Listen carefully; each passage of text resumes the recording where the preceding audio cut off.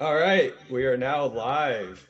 Chris, thank you very much for keynoting the first virtual Safe Mode DEF CON ICS Village. It has been a lot of work.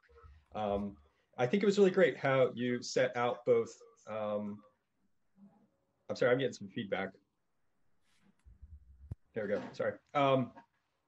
How you set out both the way that the strategy has changed, acknowledging how government has to be different, and then extending the hand to the community. And so the first question is, why now? What's changed?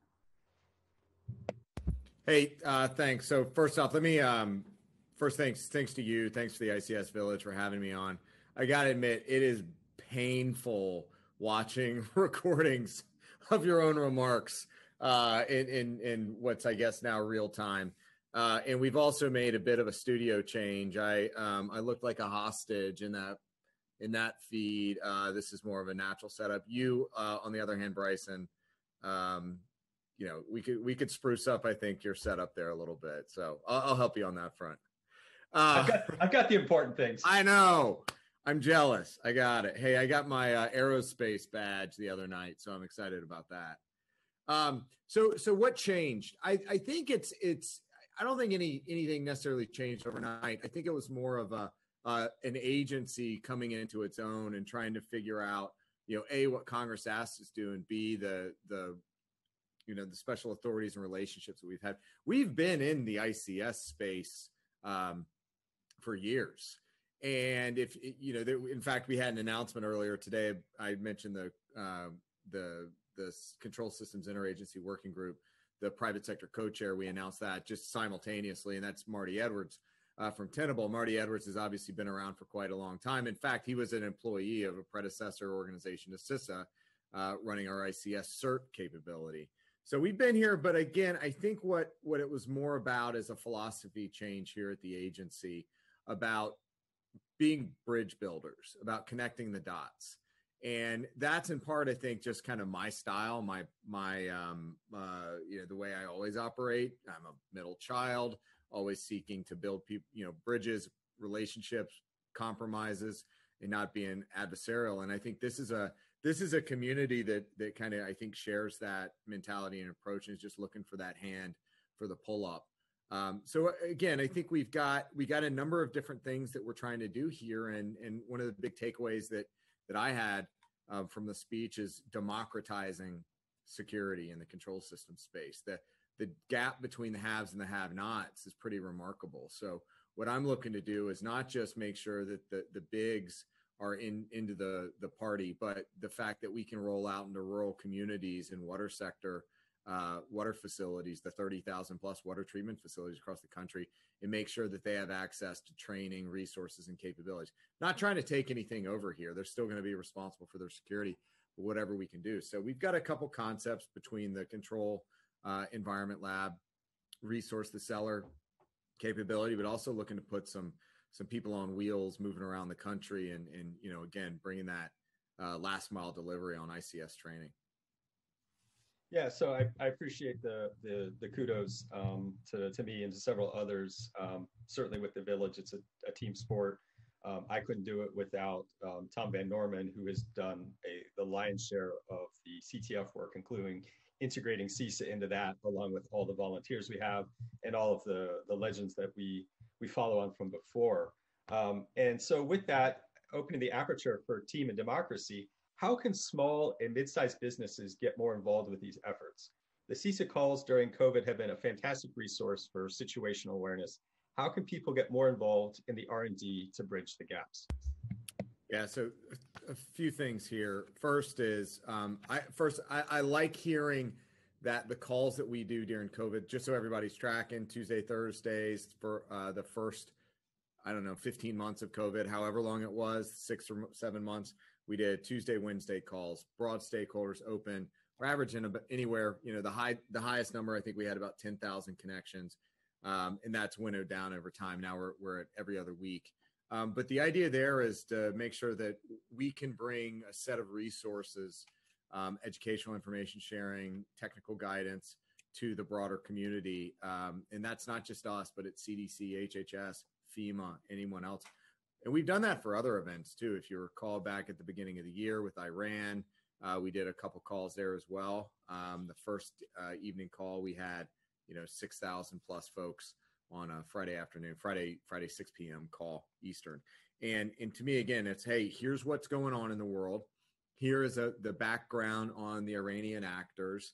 Here are the things that we're worried about, and you should probably be worried about and covering down on over the weekend. Yeah, sorry to do this to you over a weekend, but that's just kind of how life is right now.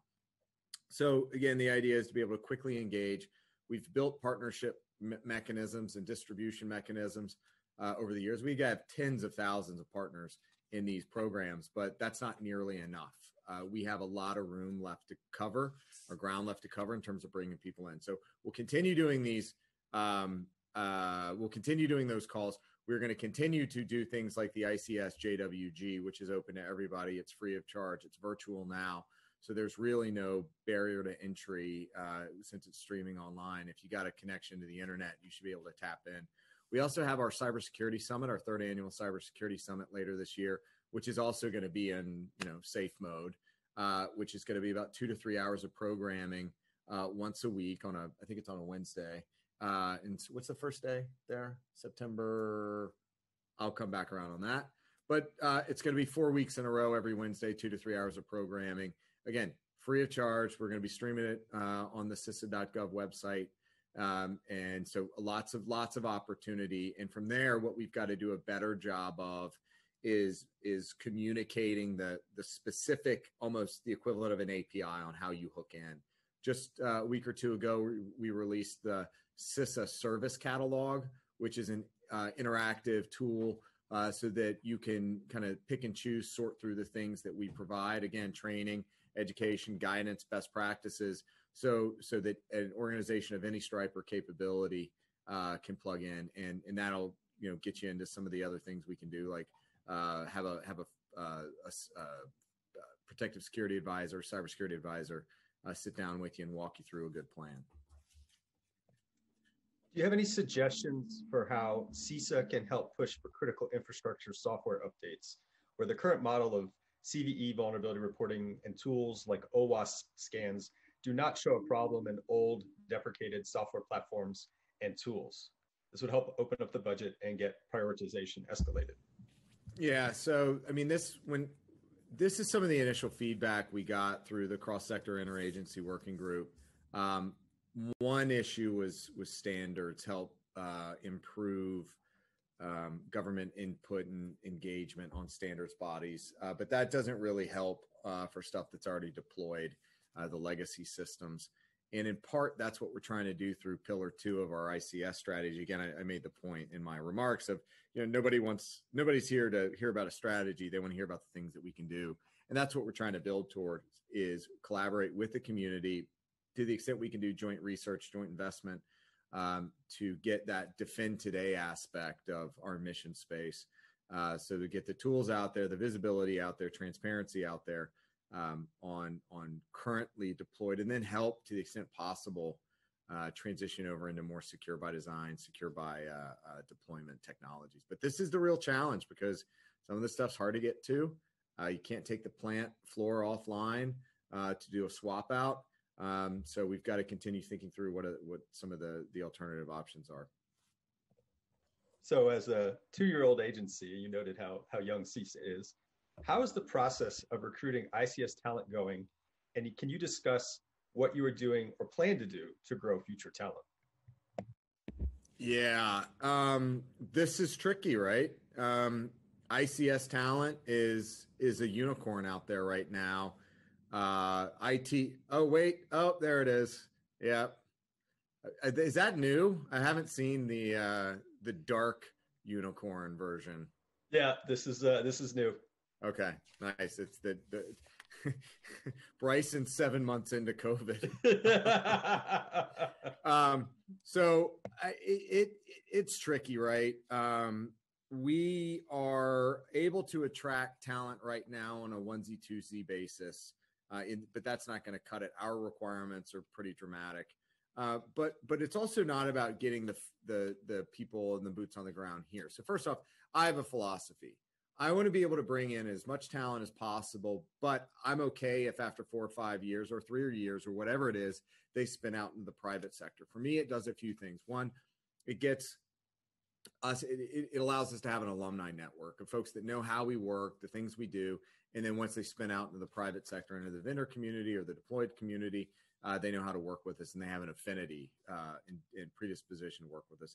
Second, it allows us to provide training. So we're providing a lot of this training anyway, but if we do it here in-house, then we know that there's some degree of bar met or standardization in training for ICS security. Now, that's all well and good. You got to identify the talent as it comes up through. So we are working with colleges, universities, with various veterans programs to bring folks in. And in some cases, we can pay for tuition. Scholarship for Service is one program. But again, that assumes that, at least that part assumes that people are going into the traditional education paths. And we are committed to a diverse and inclusive approach to bringing folks into the government and particularly this agency. So we're working with Congress. They've provided us some funding to set up a program that'll look more a trade school or an institute like approach. So it's not necessarily a 4-year college, but maybe 2 years. And that'll, I think, get us into an entirely different population of potential employees, but more importantly, get more capability and training out there at the edge rather than just thinking through the standard 4-year college and university approach. So I know our time is almost but again, up. Oh, sorry. I don't think it's right there. Look, we're hiring all the time. So CISA.gov/careers. Check it out. And also for any of our ICS resources, CISA.gov/ICS. I realize the glare is probably bad. We'll fix that for the next one. But we are always hiring. We are a steady employment machine, not just here in the National Capital Region, but throughout this great country. So I just figured you've been writing your password back up there. So it'd be a typical OPSEC fun fail. 1, 2, 3, 4, 5, 6. Yeah. It's the same combination I have on my luggage. 3 rapid fire questions to close it out, because I know you're out of time, is you get to wave a non-internet connected magic wand. What is that one wish that you wish could happen? And then the final 2 questions is, next to your non-internet connected magic wand is a crystal ball. What is one good thing and one bad thing that you think is going to happen in critical infrastructure in the next 5 years?